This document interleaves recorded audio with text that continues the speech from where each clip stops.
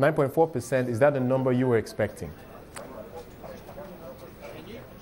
I think that's broadly in line with what we're expecting. I mean, most analysts thinking about Ghanaian inflation has been driven by, of course, the depreciation of the Citi that we've seen this year.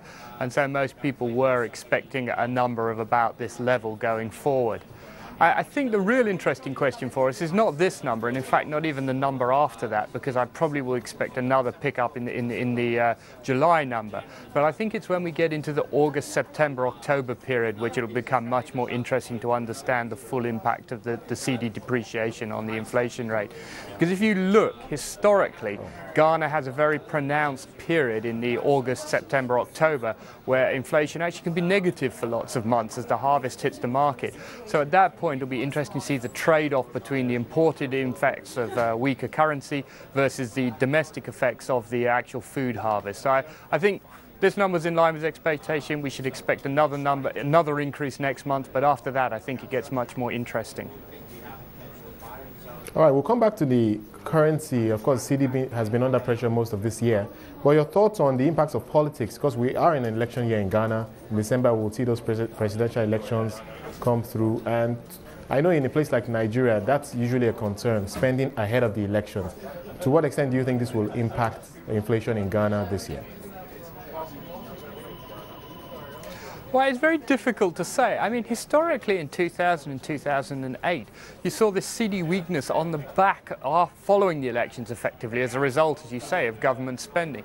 I think what's very interesting this year is that the Citi depreciation has actually predated the election by such a long point. Now, the numbers we have on the fiscal deficit are actually that it's not that bad at the moment. So that ties in with this greater problem I think that most economists have, is actually we're not quite sure what's driving the Citi depreciation. It may well be that we haven't quite seen the government spending numbers and government spending has already risen.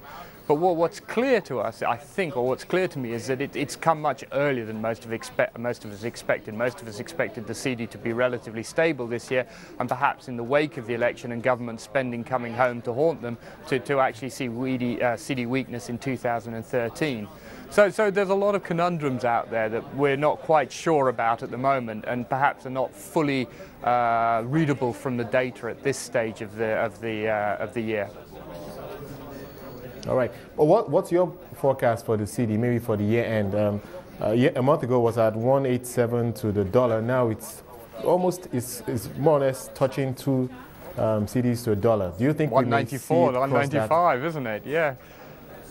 Mm-hmm. The magical 2 mark. So where do you see it going for the rest of the year? Well, we held on so long where it wouldn't break parity.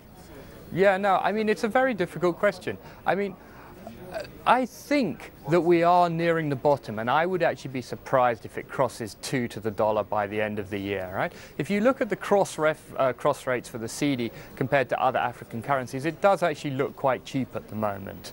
And given the scale of the depreciation we've seen this year, it does seem difficult to believe it will actually cross 2. But you know, where we've come from, it's virtually impossible to say at this point, because as I pointed out earlier, I don't think we can fully explain why the Citi has been this weak. But my intuition is we're pretty near the bottom, 195, and we should see it stabilize at around these levels in the coming months. Perhaps it might go down a little bit to 196, but then come back towards the end of the year. So that's my general inclination at this moment.